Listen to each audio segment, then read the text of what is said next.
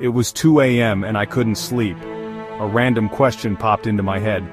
Why don't planes fly over the North Pole? At first it sounded simple, but the more I thought about it, the more complicated it became. I always assumed flying over the North Pole would be shorter, like drawing a straight line across the top of the Earth. But then I realized, very few planes actually do that. So, why? First, navigation. Near the magnetic North Pole, compasses become unreliable.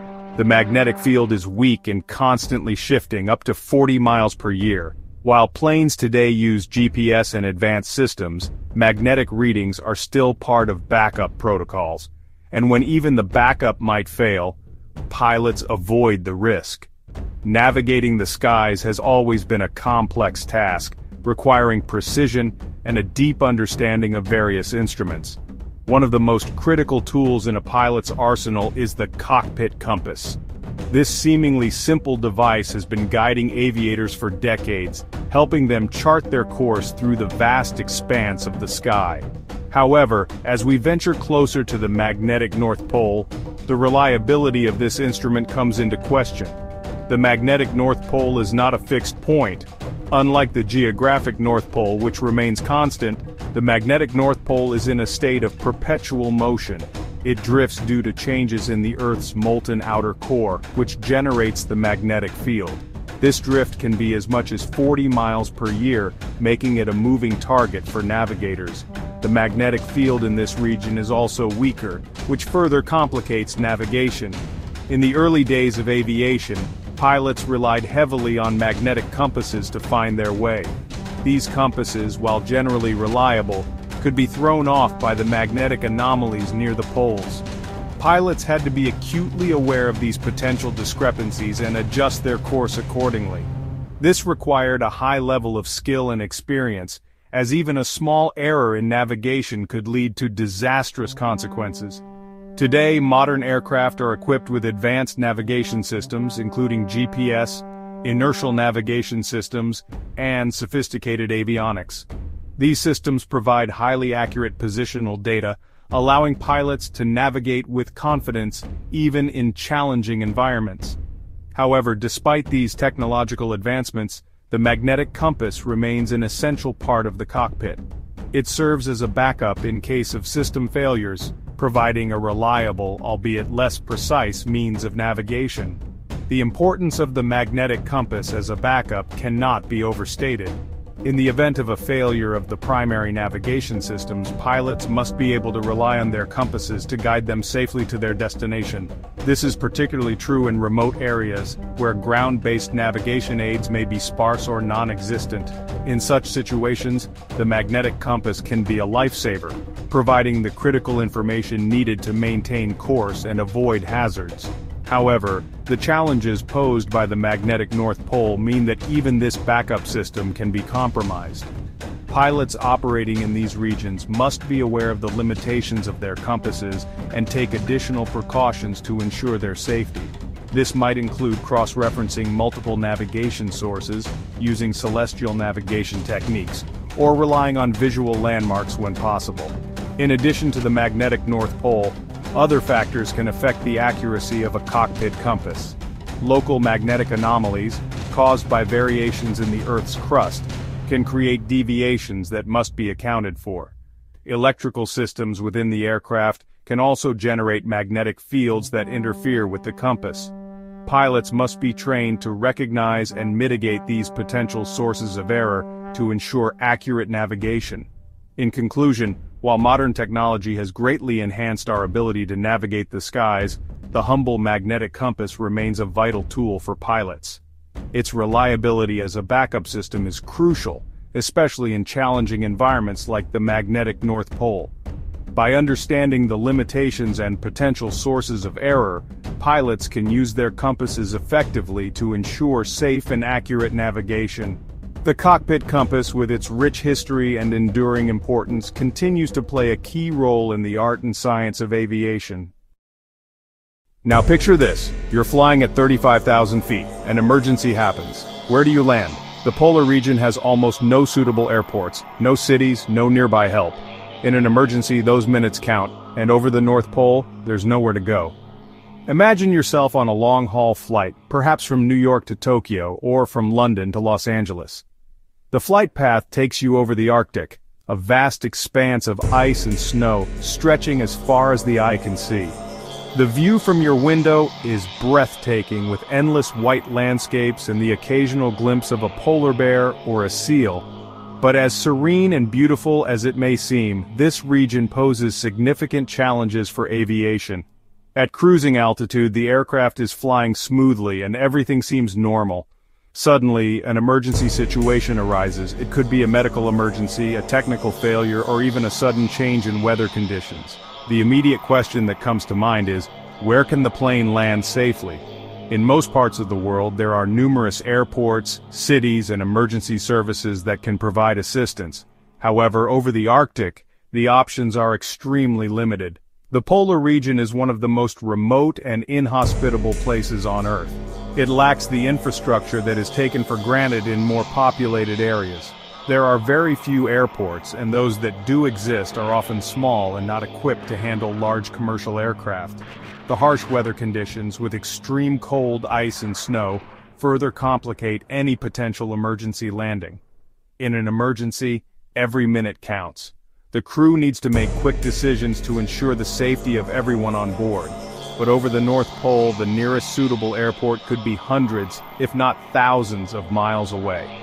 This means that the aircraft may have to continue flying for a considerable distance before it can find a safe place to land.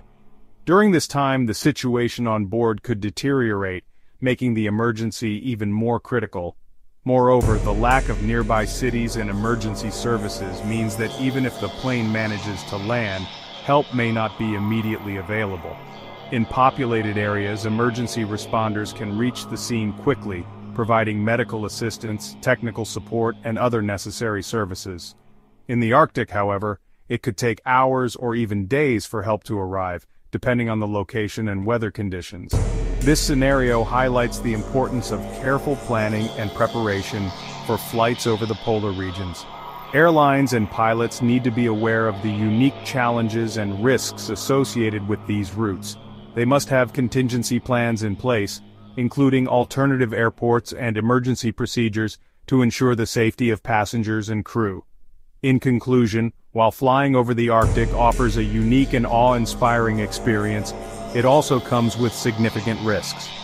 The remoteness, lack of infrastructure, and harsh weather conditions make it a challenging environment for aviation. In an emergency, those minutes count, and over the North Pole, there's nowhere to go. The temperature over the pole can drop below -60°C. That's a problem. Jet fuel can begin to thicken or freeze. Hydraulic systems can be strained. Planes are built tough but not invincible. Communication is critical during any flight, but in polar regions the ionosphere can block or distort radio signals. Satellite coverage also gets weaker near the poles. That can mean total silence between plane and ground for minutes, or even longer. Then comes regulation. Not all countries allow polar routes. Airlines need special permissions, certifications, and equipment. There's also something called ETOPS, a rule that says twin-engine planes must always be within a safe distance of a diversion airport. The pole? Not safe. Now, to be clear, some planes do fly near the Arctic. These are called polar routes. Flights from North America to Asia often pass close to the pole, but they don't go directly over it unless absolutely necessary. And when they do, pilots are trained, planes are equipped, and everything is triple-checked. Polar routes are a fascinating aspect of modern aviation, offering a unique and efficient way to connect distant parts of the world. These routes take advantage of the Earth's curvature, allowing for shorter travel times and reduced fuel consumption. However, flying near the Arctic comes with its own set of challenges and considerations that make it a specialized field within aviation. One of the primary reasons airlines opt for polar routes is the significant reduction in flight time. By flying over the top of the world, airlines can shave off several hours from their journeys, making it a more attractive option for both passengers and airlines. This not only saves time but also reduces fuel consumption, which is a major cost factor for airlines. The savings in fuel also translate to a smaller carbon footprint, making polar routes a more environmentally friendly option. However, the Arctic is not a forgiving environment. The extreme cold, unpredictable weather and remote location mean that any flight taking this route must be meticulously planned. Pilots flying these routes undergo specialized training to handle the unique challenges posed by the Arctic. They are trained to navigate using the stars and other celestial bodies, as traditional navigation systems can sometimes be unreliable near the poles due to magnetic interference. Aircraft flying polar routes are also specially equipped to handle the harsh conditions. They are fitted with advanced navigation systems, de-icing equipment, and other technologies to ensure safe passage. In addition, these planes carry extra fuel and emergency supplies in case they need to divert to an alternate airport. The remote nature of the Arctic means that suitable diversion airports are few and far between, so pilots must be prepared for any eventuality. Another critical aspect of flying polar routes is communication. The remoteness of the Arctic means that traditional communication systems may not always be reliable. To address this, aircraft flying these routes are equipped with satellite communication systems, allowing them to stay in constant contact with air traffic control and other relevant authorities. This ensures that any issues can be promptly addressed and assistance can be provided if needed. The safety of passengers and crew is always the top priority when flying polar routes. Airlines and regulatory authorities have stringent protocols in place to ensure that every aspect of the flight is carefully monitored and controlled. This includes regular maintenance checks, rigorous training for pilots and crew, and continuous monitoring of weather conditions. In addition, flights are often accompanied by specialized meteorologists who provide real-time updates on weather patterns and potential hazards. Despite the challenges, polar routes offer a unique and efficient way to connect the world. They represent the cutting edge of aviation technology and expertise, showcasing the industry's ability to adapt and innovate in the face of adversity.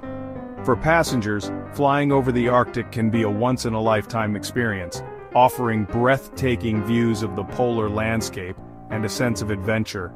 In conclusion, while flying near the Arctic is not without its challenges, the benefits of polar routes make them an attractive option for airlines and passengers alike. With the right training, equipment, and planning, these routes offer a safe, efficient, and environmentally friendly way to travel between distant parts of the world. So the next time you find yourself on a flight that takes you over the top of the world, take a moment to appreciate the incredible journey you're on and the expertise that makes it possible. One more twist. The shortest distance between 2 points on Earth isn't a straight line on a map. It's a curve, called a Great Circle Route. That's why flights often arc over the Earth. They're not being inefficient. They're being smart.